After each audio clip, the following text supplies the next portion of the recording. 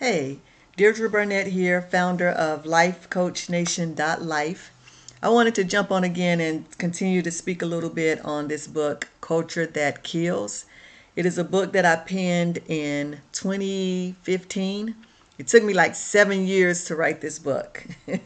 During the time I was like in the marriage and everything, and I was going through like all kind of stuff, but I was able to still complete and get the job done. And I want to talk to you a little bit about it, all right? So, and it is under my pen name, Naomi Watchman. So if you go on Amazon and choose to purchase it, it will be under Naomi Watchman. So I want to read a little bit of the introduction about this dark culture, this culture that kills. And it is a book about seducing spirits and doctrines of devils. I asked here, who has bewitched you that you should not obey the truth? And actually, that's a scripture in Galatians 3:1. All right, so there is a dark culture stalking the children of God Elohim, a culture that kills. A culture whose tongues are sharpened like a serpent, and under their lips is adder's poison. This culture, infested with evil and violent men, imagine mischiefs in their hearts and are continually gathered together for war. The hands of these wicked, violent men have set a snare and are purposed to overthrow your goings. This culture has killed in the past, is presently killing in the now, and balances systematically on course with prophecy to kill again in the future. This dark culture attends any chance to ravage and strip individuals of the grace that is in Christ Jesus and manipulate the children of God Elohim back into the bondage of law works where there is no justification. Be warned that this culture is a spiritual serial killer, killing young and old alike.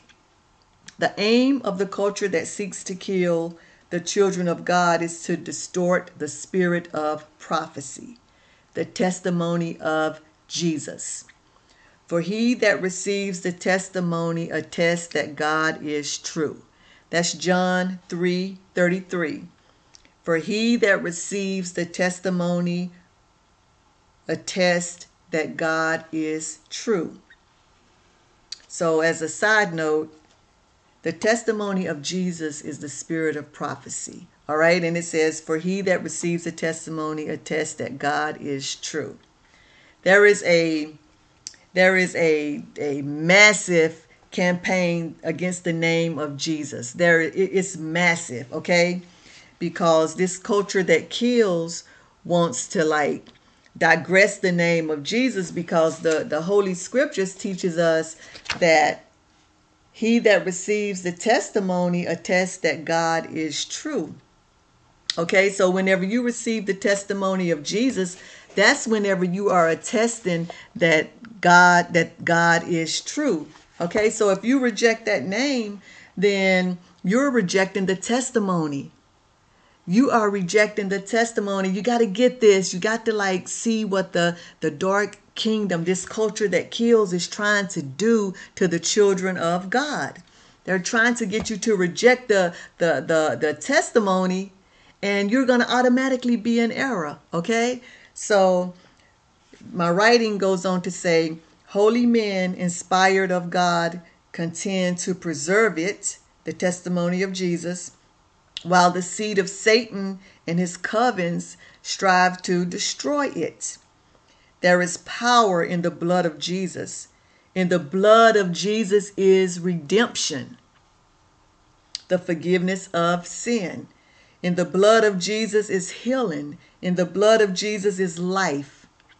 We are now under the law of the Spirit of life in Christ Jesus. In the blood of Jesus is the testimony, the testament.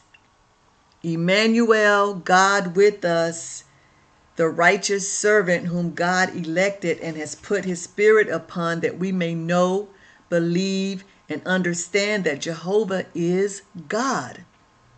Jesus the Christ is he that was sent to restore fellowship back to the Father. Jesus is exalted, extolled, and is very high. Jesus' mission bore iniquity and justified many. We who fear the Lord are to obey the voice of his servants. To discredit the power in the blood that was shed is to deceptively make Jesus Christ, the Son of the living God, of no effect. To discredit the work of Jesus Christ, the sacrificial lamb on the cross at Calvary, and taint his gospel is to create a huge abyss of error. And the enemy of our Creator is on a vicious rampage to do this very thing. Inject error.